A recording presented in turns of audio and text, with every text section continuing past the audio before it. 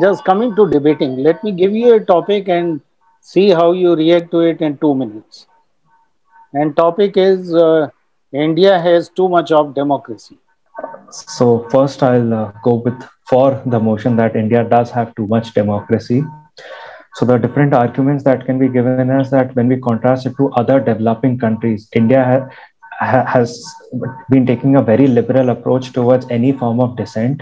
What this translates into is that a lot of foreign intervention takes place. For example, any of the Kudankulam protests to Vedanta protests, this has been made possible because India gives a lot of scope for dissent, as well as, sir, we have multitude of parties, different political parties can voice their opinion on different matters. So I would say that a thriving debating environment is there because we have too much democracy.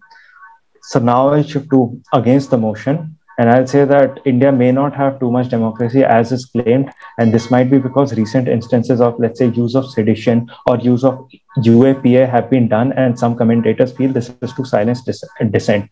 Even the new IT rules that have come, some believe that it will only compromise on the democratic credentials. So there are arguments for too much democracy and against too much democracy.